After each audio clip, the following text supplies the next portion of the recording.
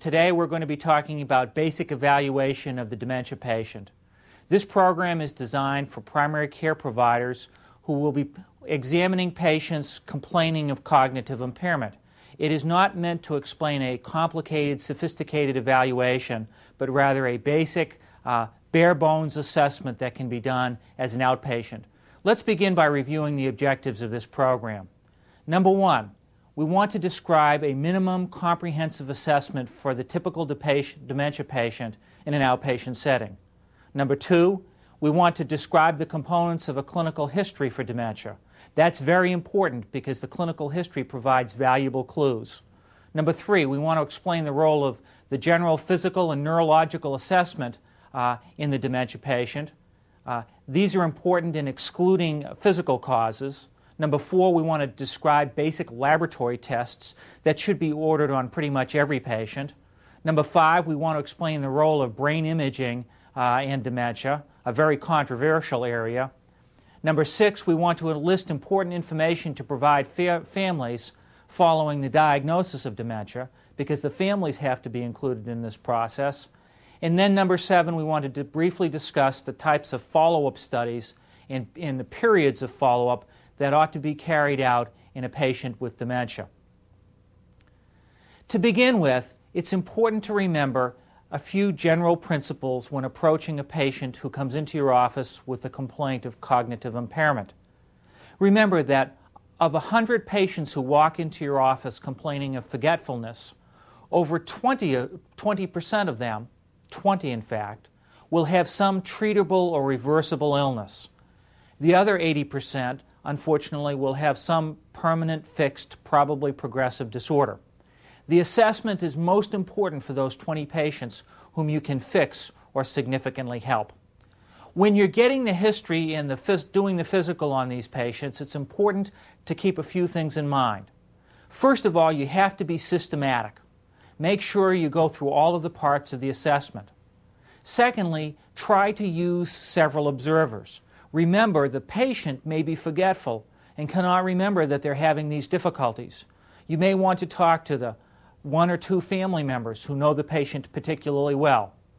Thirdly, from the conceptual basis, you may want to divide the symptoms into cognitive and psychiatric, because on the other side of this, the management standpoint, you're going to treat cognitive and psychiatric symptoms differently. And fourthly, you need to devote at least 20 to 30 minutes to gathering the history and another 20 to 30 minutes to doing the examination. So in total, it's going to take you about an hour to do a good, careful assessment of a patient who complains of dementia. What is the minimum dementia assessment? Well, there are 5 parts to it. First of all, you have to do a careful clinical history, and we're going to go through that in just a second. Then you have to do a thorough mental status examination, because it is the mental status exam that is pivotal in the diagnosis. Next, you need to perform a physical examination to exclude physical causes of confusion. Next, you need to do a neurological evaluation. Like the physical, it will exclude some physical causes of confusion, and it will also provide you with some clues as to the type of dementia the patient might have. And lastly, there are certain laboratory tests that need to be done in every patient with dementia to exclude treatable disorders like vitamin deficiencies or thyroid disorder. When you are sitting down with the patient and the family caregiver, or the patient and the historian, you need to pull out certain facts in a systematic way to understand the nature of the disease. The first thing that you want to know is, when did you first see the onset of symptoms or deficits? If the patient has only been confused for days or weeks, then this may simply be delirium or depression. On the other hand, if the family member tells you, yeah, he's been forgetful for several years, but it's gotten worse lately, that's more suggestive of dementia. The second thing is that you want to identify the sequence of deficits or symptoms. It's very common in Alzheimer's disease to have memory impairment first, which the patients oftentimes cover up. And then as the disease progresses, the patient may develop problems with language or performing complicated motor skills like activities of daily living. Psychiatric symptoms can also come on. It's relatively uncommon to see the psychiatric symptoms first, although that does occur. So, for instance, if the family says to you, well, you know, he got depressed and then he got forgetful, you might want to think more about pseudo-dementia, that is, dementia associated with depression, rather than with Alzheimer's disease. The next thing you want to do is you want to identify the rate and pattern of progression of symptoms. Alzheimer's disease and most other types of dementia progress relatively slowly over a 2 to 3 to 5 year period. Usually the families will say, well, 3 or 4 years ago he was a little forgetful, and then a couple years ago he couldn't do his checkbook anymore, and then last year we realized that he wasn't paying the bills and sometimes he'd leave the gas on in the house. That kind of slow, steady progression of symptoms is typical of Alzheimer's disease. Fluctuation of symptoms is very important. Some patients, as they progress in their illness, will be relatively clear in the morning and confused in the afternoon. That's called sundowning. So in addition to asking the family when did the symptoms come on and how rapidly did they progress, you would also want to find out whether or not the symptoms wax and wane. The symptoms of most dementias are relatively consistent and fixed. If there are big variations, like 1 week he'll be really good and the next week he'll be terribly confused and can't even dress himself, you would wonder if the patient might have delirium in addition to dementia. Likewise, there are some other types of dementia, like diffuse Lewy body disease, in which fluctuation of the symptoms is fairly common. The next piece of history you want to pull out is whether or not there's any relationship to medical or neurological illnesses. If the family comes in and says to you, well, he was fine until he had his surgery and he lost a lot of blood, and then when he woke up he wasn't his same self, or he was fine until he had that big stroke and ever since then he's been confused, you might want to infer that this is not Alzheimer's disease, but perhaps post-anoxia dementia, that is, dementia following low oxygen to the brain, or it may be vascular dementia, that is, dementia caused by multiple strokes. And then finally, you want to ask whether or not anything has been done for this. For instance, if the patient was confused and was placed on an antidepressant and got a lot better, and then when they stopped the medicine he got confused again, that would suggest that perhaps the patient may have dementia associated with depression. Likewise, if they say, well, he was perfectly fine until the doctor put him on that depression medicine called Elavil, and now he seems really confused, it may be that this is actually a medically induced delirium. So in summary, what you need to do is very carefully detail and catalog the type and sequence of symptoms that occur in the patient. That's why it's so important to get a second person in there to help you with the history. The next thing you need to do is to move on to the past medical history. Many types of cognitive impairment result from injuries to the brain. So, for instance, in the past medical history, you'd want to know whether or not the patient had had strokes. That would lead you more in the direction of vascular dementia. You'd want to know whether or not the patient had severe cardiovascular disease. If, for instance, the patient had a lot of difficulties with cardiac arrhythmias, irregular beats of the heart, then that may contribute to poor perfusion of the head, and that would lead you more along the line of vascular dementia rather than Alzheimer's disease. If they tell you that the patient was fine until they were in a motor vehicle accident, and after they woke up from a 4 or 5 day coma, they were much more confused and forgetful, that would lead you to believe that this was dementia following head injury. Seizures is important because most types of dementia also have seizures associated with them, and you need to know that if you're going to be managing the patient. And recent surgeries. That's pretty important because patients who are mildly demented oftentimes become a lot worse following a general anesthetic. On the other hand, if the patient was perfectly fine until they had the surgery, you would worry that perhaps some complication of the surgery or some medication that they have received following the surgery may be contributing to their intellectual or cognitive impairment. The next thing you need to do is you need to get a complete list of prescribed and over-the-counter medications. And here, when we're dealing with the elderly, you should expect to see what is called a positive shopping bag sign. That means that the patient should come in with literally a shopping bag full of medications, because most elders are on numerous drugs, and they literally have to bring every one of them in for you to inspect, so you'll know the complete range of both prescribed and over-the-counter medications. When your office staff is telling these patients to come in for their evaluation, make sure they emphasize that everything that goes in the patient's mouth has to go into the bag so that you can see all of the different psychoactive medications that the patient's receiving. Oftentimes people do not understand that prescribed medications like antihistamines and over-the-counter sleep preparations can have a profound, confusing effect in elderly patients, especially those with pre-existing brain injury.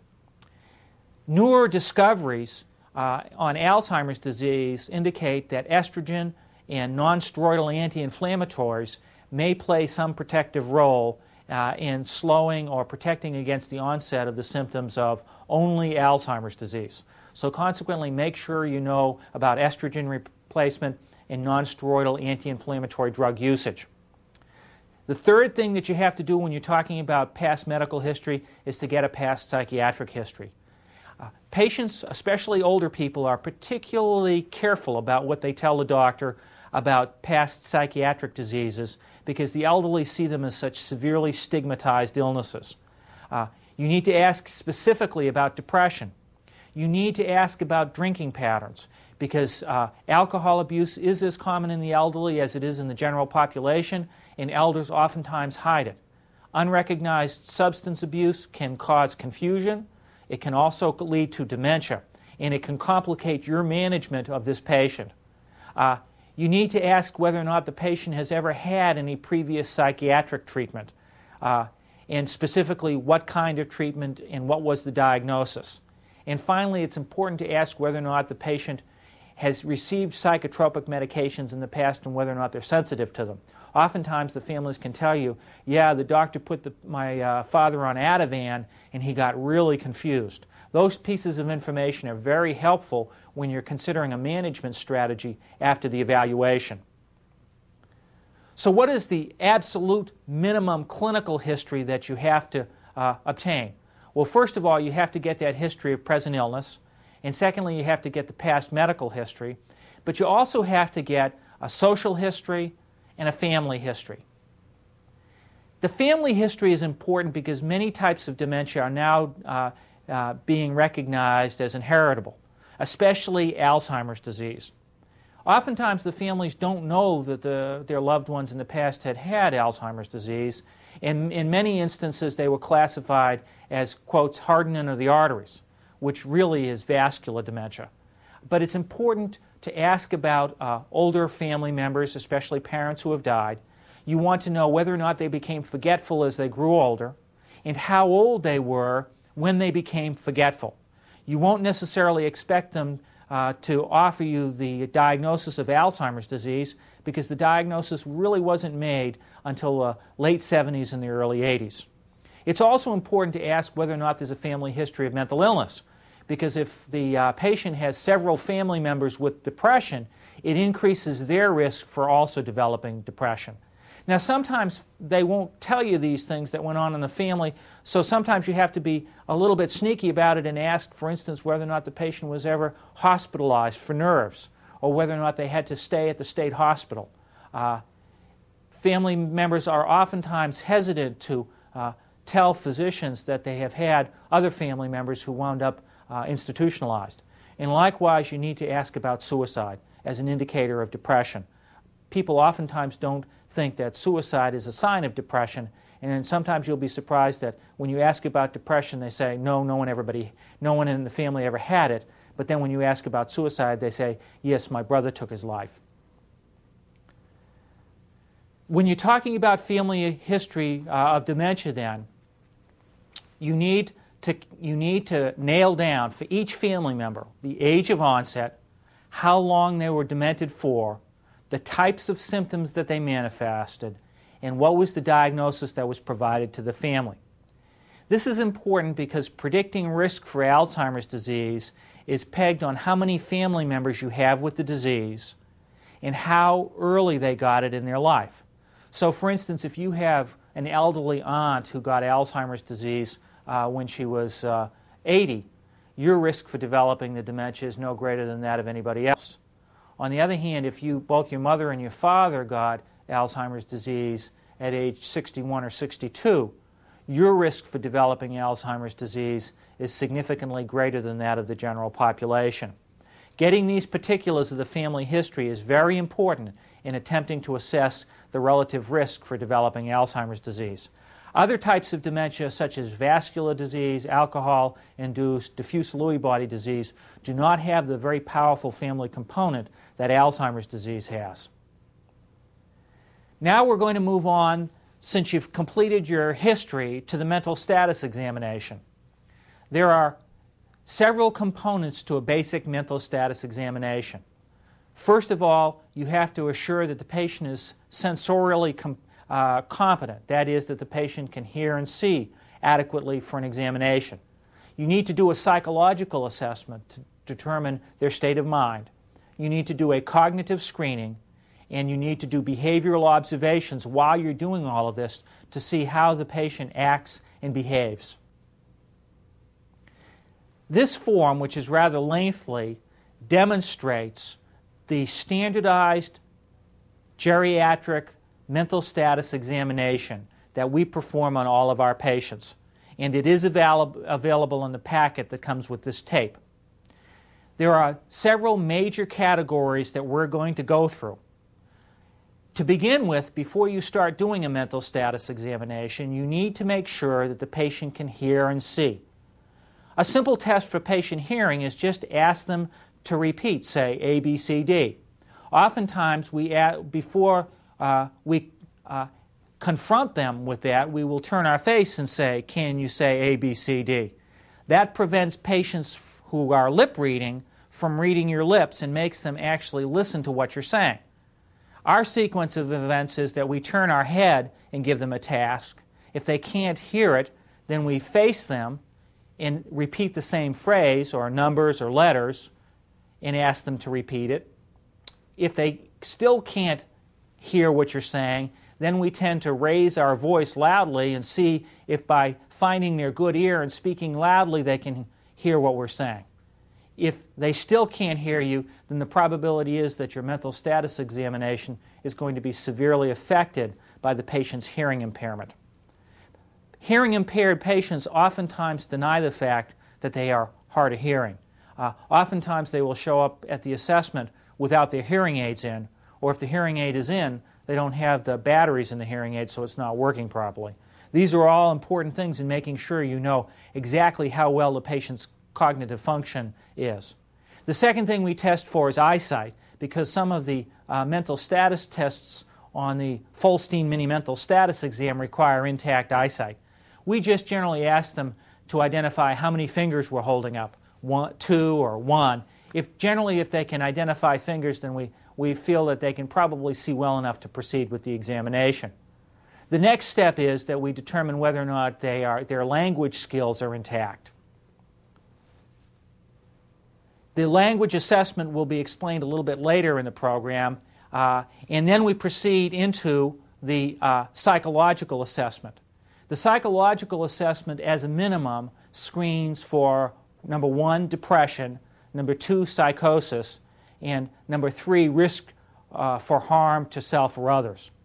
We've talked at length in the depression segment about ways of assessing for depression, and that's not going to be repeated here. Psychosis is very important, and oftentimes patients are hesitant to tell you whether or not, for instance, they're experiencing auditory or visual hallucinations, or whether or not they're delusional. The family can oftentimes tell you whether or not they have false beliefs. On the other hand, hallucinations are sometimes more difficult to elicit. If the patient is responding to visual stimuli in the room that aren't there, then you know that the patient is probably experiencing visual hallucinations. So, for instance, if the patient is picking at things, you know that they probably are having visual hallucinations. Auditory hallucinations are a little bit more difficult to elicit. Oftentimes what we'll do is we'll begin by asking the patient whether or not their ears are playing tricks on them, whether or not sometimes they hear unusual sounds that other people can't hear. we reassure them that that happens sometimes as you get older.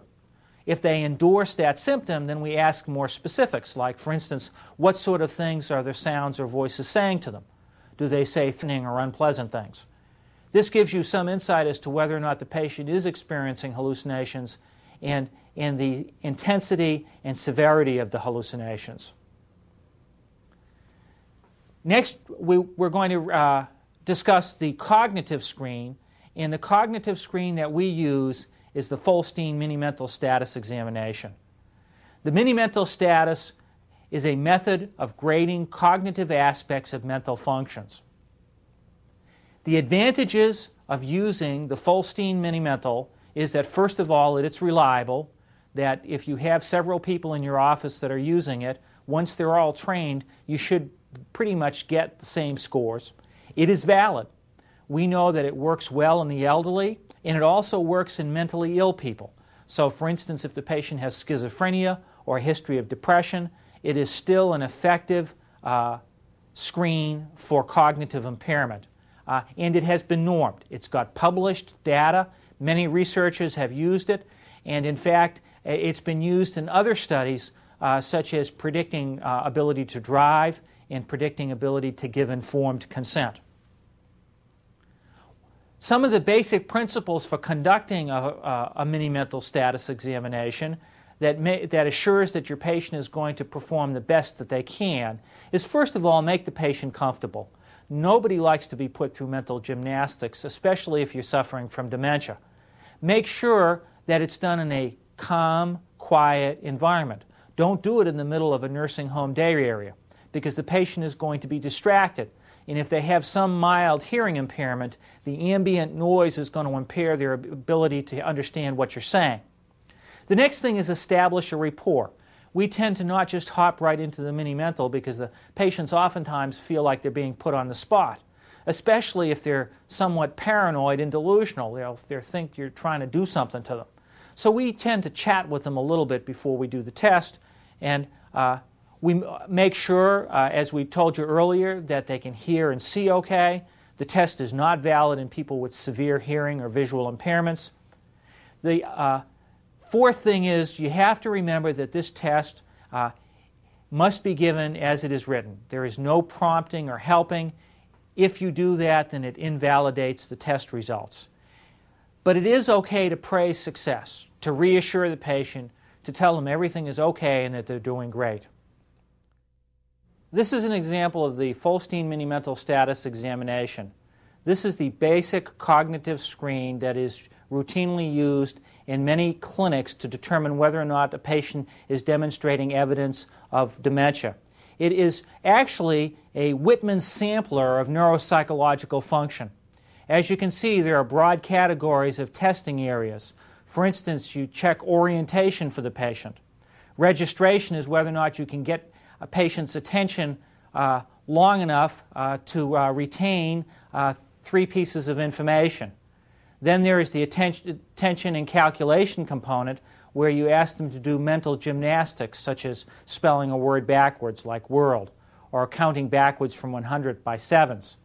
Then there is the recall segment, where you ask them to remember those 3 things that you told them just 5 minutes ago. And then there was the language component, where you ask them to name things, where you ask them to repeat things, and you ask them to carry out a 3-step command. There is also a test on here for visual spatial abilities in asking them to copy the interlocking pentagram. It's important to emphasize that this is just a basic screen. It's not meant to replace complex neuropsychological testing. However, the reality is that in most locations, neuropsychological assessments are not available or not financially feasible. The scoring of the Folstein Mini-Mental is as follows. 26 to 30 in a patient who is literate is considered to be normal. 21 to 25 is considered to be abnormal, but in the gray zone between being cognitively intact and being demented. 20 and below is considered to be indicative of dementia, with 16 to 20 being mild, 11 to 15 being moderate, and 10 and below being severe. The scores for patients who lack the ability to read and write, and oftentimes we see individuals, even though they're very intelligent, who never had the opportunity to go to school, those scores are posted on the right and are reduced accordingly. The Folstein Mini Mental Status Examination is a clean, easy instrument that can be executed by social workers or nurses and provides a wealth of valuable information. It's helpful, first of all, in establishing a baseline so that you know where the patient is cognitively. Secondly, it's helpful in charting the course of the dementia. We know that patients will lose points on the score over time. The average loss of points in a dementia patient is between 2 and 3. If the patient over a 1-year period, instead of losing 2 or 3, loses 6 or 8, then you need to begin to look for some other disease process that may have caused a precipitous drop in the score. Likewise, if you're not sure whether or not the patient may have new onset confusion, this test is helpful, especially if you had baseline values. It tells you whether or not, for instance, the patient may be demonstrating symptoms of delirium, which is an abrupt onset cognitive impairment. These test values are also helpful in assessing for things like competence. We know that patients who score below 15 are probably incapable of giving informed consent for either legal or medical purposes. And these test scores are also being used to identify candidates for new medications for Alzheimer's disease.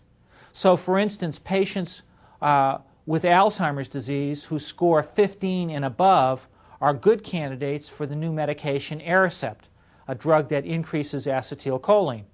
Between 10 and 15, we're not completely sure how beneficial a drug is going to be. And in general, you shouldn't give these drugs to patients who score below a mini-mental of 10 because it's not going to help. So consequently, the mini-mental status examination score can be used in a wide range of areas that's helpful both to the family and to the clinical management team. Language assessment is very important in any mental status examination. Later in the programs, you're going to hear about the 4 A's of Alzheimer's disease, which is amnesia, which is memory problems, aphasia, which is language problems, apraxia, which is motor skill problems, and agnosia, which is recognition. Language assessment helps you understand whether or not the patient has the second A, which is aphasia. When you're testing somebody's language skills, you want to look both at their receptive ability, that is, whether or not they can understand what's being said, and their expressive ability. The expressive ability is usually determined during the course of the interview. If the patient is able to find the right word, if the patient is able to speak in paragraphs, if their speech makes sense, then you're relatively assured that their expressive abilities remain intact. Receptive function, however, is a little bit trickier. And remember, these two brain functions are located in different areas of the brain. If you remember from part 2 of this series, expressive ability is in the frontal lobe, receptive ability is primarily in the temporal lobe. We screen patients for receptive language skills by a 2-step method. We start off with a simple story repetition, and it's called a milk story. 2 men get in a car and drive to the store. They buy a bottle of milk for breakfast. Then we ask the patient to repeat that story back to us. If they're having trouble, then we just ask them, how many men? Where did they go? What did they buy? What meal was it for? There are 4 basic pieces of information in that story.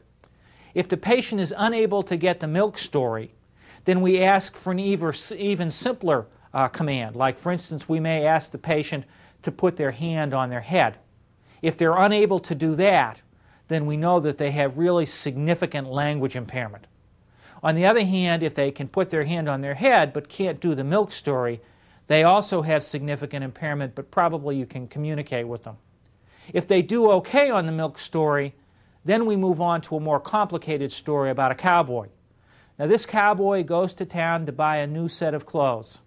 He leaves his dog at the ranch to guard the house. Well, he goes to town and changes into his new clothes, but when he returns, the dog growls at him. Well, the cowboy changes back into his dirty old clothes. Now the dog greets him like an old friend. Now that's a very complicated story, and it not only has parts that need to be repeated to you, but it's also inferential. So we go back and we ask the patient to either repeat the story, and they need to get all of the parts, or if they're fumbling with it, we ask them specific questions. Where did the cowboy go? What did he buy? What happened when he returned? How did he keep the dog from growling at him? Remember, we don't tell him exactly how it is that he had the dog to stop growling at him. That is inferred from the story and requires fairly sophisticated language skills. If the patient is able to get both the milk story and the cowboy story without difficulty, then we infer that their language skills are relatively intact. The cowboy story, by the way, is part of a standardized language screening instrument that has been published in the past.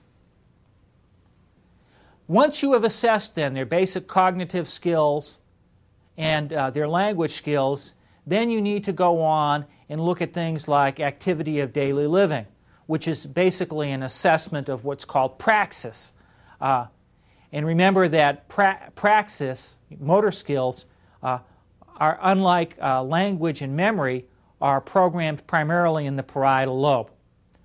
In order to accomplish that, we use what's called the Psychogeriatric Dependency Rating Scale, the PGDRS. And it's a method of assessment using dependency and nursing time. That means how much nursing time is it going to take to keep this patient active. The major roles of the PGDRS is that it gives you a snapshot view of patient problems. It also helps you over a period of time evaluate whether or not there's been any change or not. In addition to that, it assesses the need for services. High PGDRS scores are predictive of high needs for supportive services. And in fact, if it's a very high score, that patient is probably going to be needing the services of a geriatric inpatient unit. It also provides a model for decision making with regards to quality of care for the patient. The PGDRS has three major areas. The beauty of the PGDRS is it can be done in about 10 or 15 minutes, and it does not require a high degree of skill, but provides all of the basic information that you need to know about function in the patient.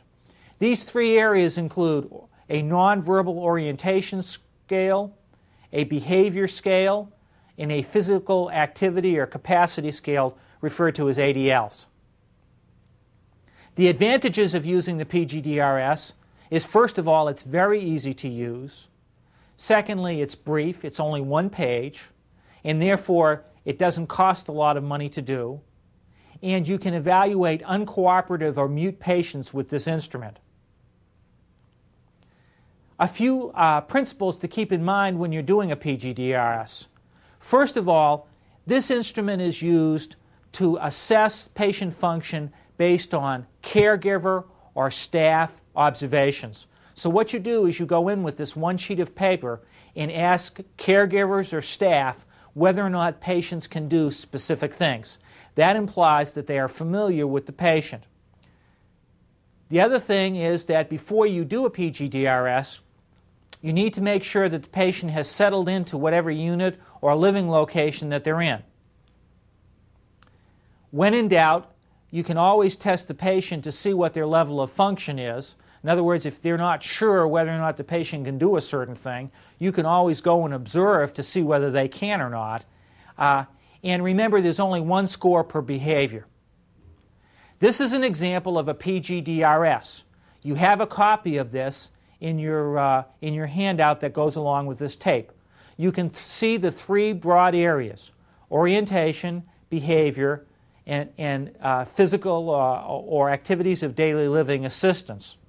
The behavior categories here encompass all of the major behaviors that you should ask about in a dementia patient. The ADL scores cover all of the major ADL functions. You can see that the scoring methodology is present on the form. Unfortunately, we don't have enough time in this segment to explain all of the particulars of doing a PGDRS. Although written instructions are available, they're pretty easy to follow, and routinely both professionals and trained non-professionals can execute this instrument with relatively high accuracy. Interpreting the PGDRS is simple. The higher the score, the higher the need for nursing care. Likewise, this is a valuable part of your dementia diagnosis. If you're asking, for instance, under the ADL score, whether the patient can feed themselves, dress themselves, bathe themselves, and shave themselves or self-groom, and they have forgotten how to do that, that is evidence of apraxia, whether it be a feeding apraxia or a bathing apraxia or a shaving apraxia.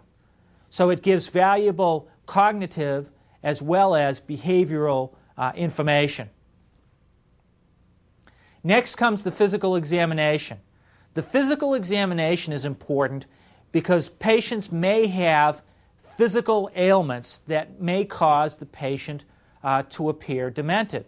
So, for instance, if the patient has evidence of a malignancy or has severe COPD, if the patient has a severe arrhythmia that can be detected on auscultation of the chest, these are all valuable pieces of information that you can use in composing a total picture of this patient.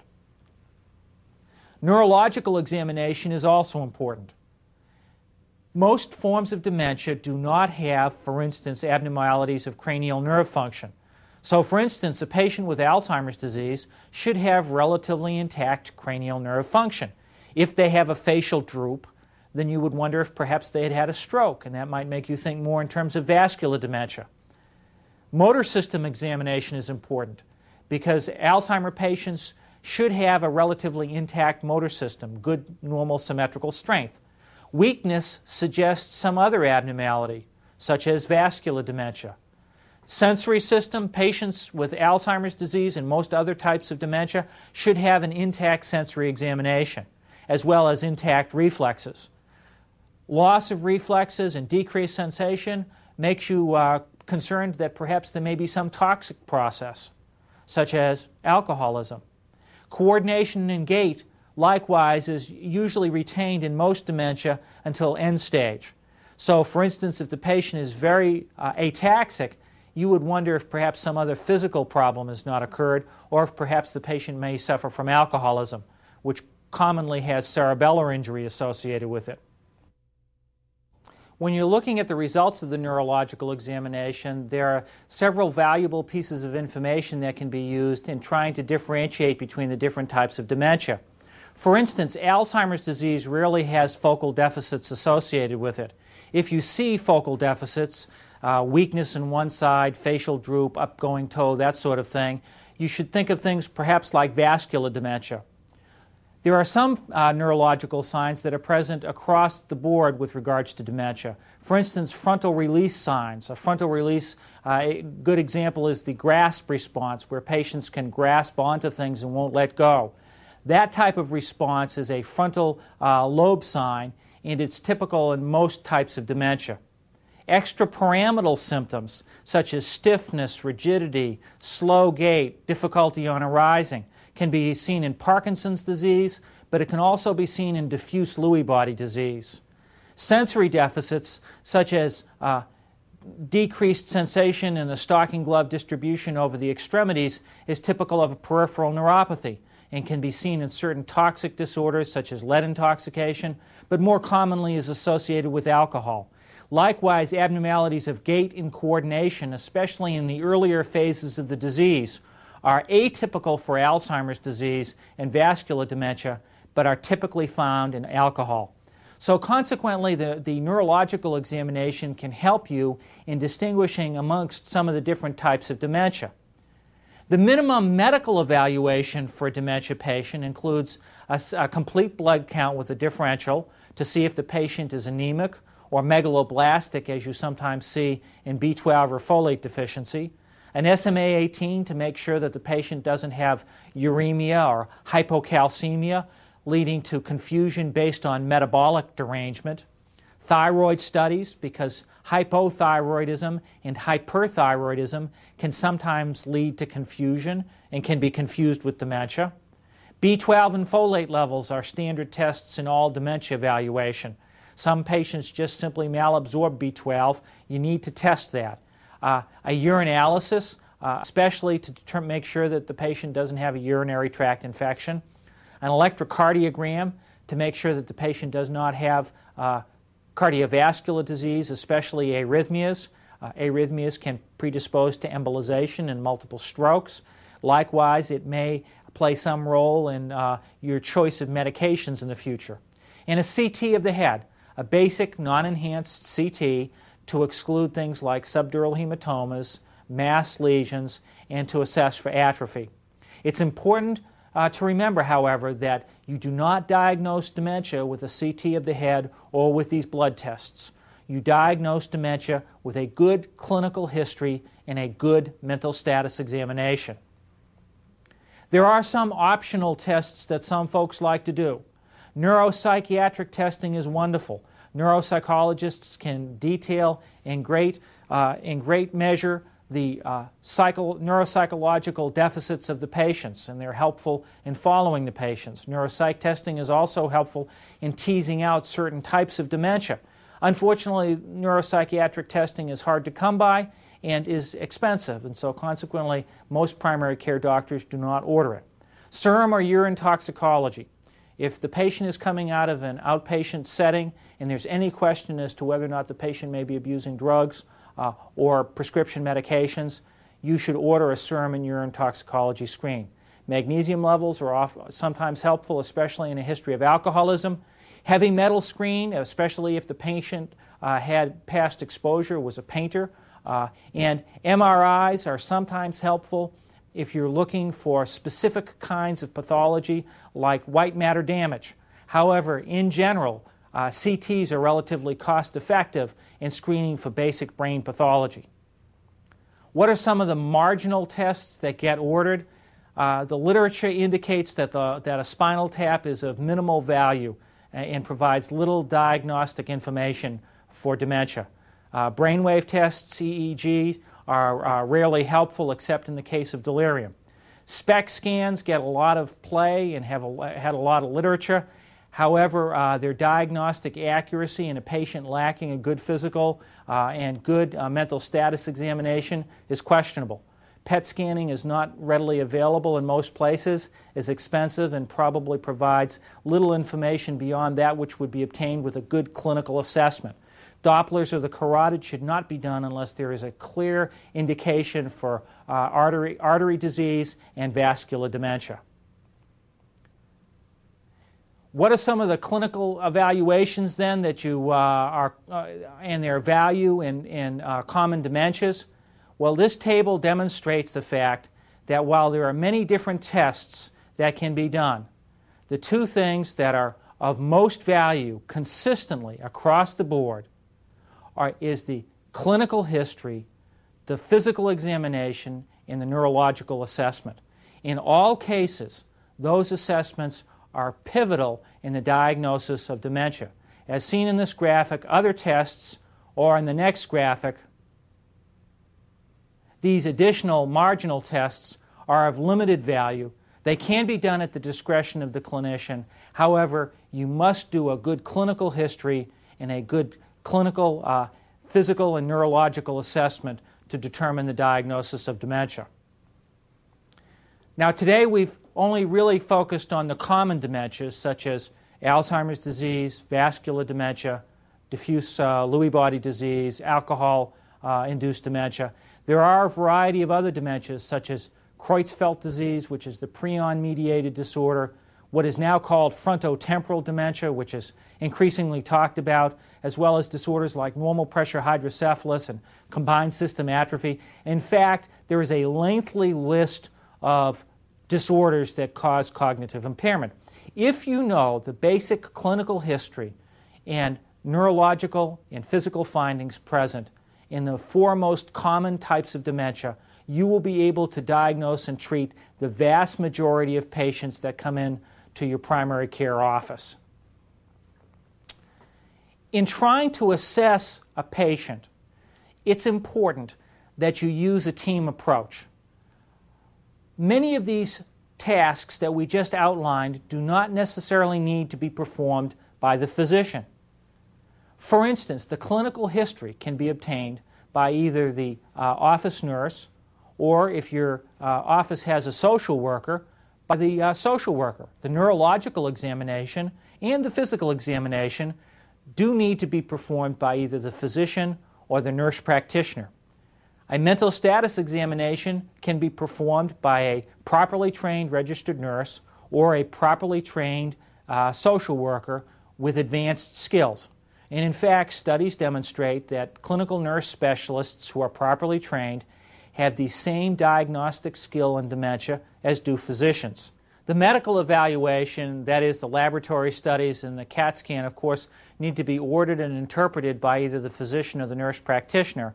On the other hand, family education can be accomplished by either the nurse or a social worker with proper training and appropriate materials.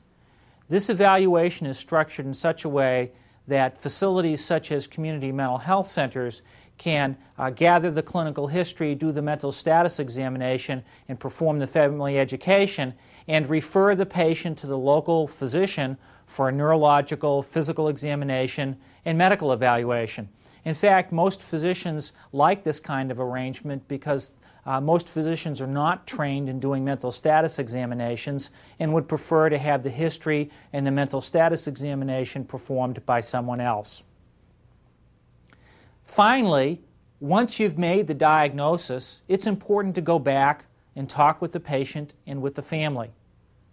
The literature today indicates that the physician or the clinician is under an obligation to inform the patient, as well as the family, of course, about the diagnosis.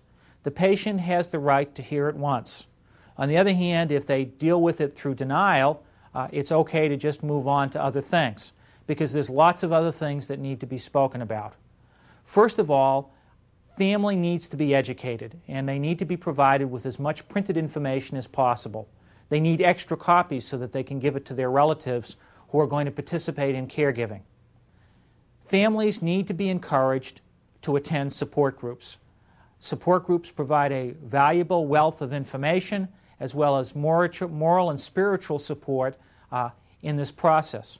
Remember that the typical Alzheimer patient is going to live anywhere between 7 and 10 years, and that the family is going to do probably between 3 and 7 years of caregiving.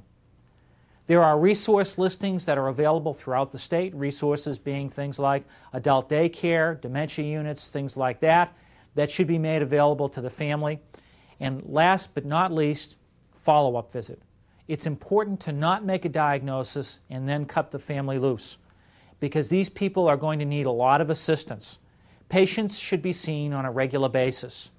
They should not be allowed to go for more than 6 months without a return visit, even if it's just to check and see whether or not they've developed any new psychiatric or behavioral problems.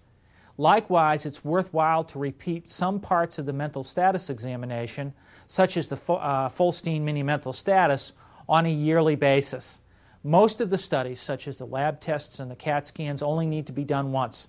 But the cognitive problems and the psychiatric problems are going to evolve over time. And it's important to have a plan for dealing with them and to deal with them as they come up rather than waiting for them to become an emergency or a catastrophe. These are the kinds of things that you can do for patients and family caregivers who are caring for an individual with dementia. In summary then, a basic assessment can be accomplished on a patient with dementia in about 45 to 60 minutes. It requires a good, careful mental status examination as well as a thorough clinical history and ancillary studies. It can be performed by the general practitioner and with appropriate follow-up provides excellent care to both the dementia patient and the family caregivers who will be caring for them over the next 7 to 10 years.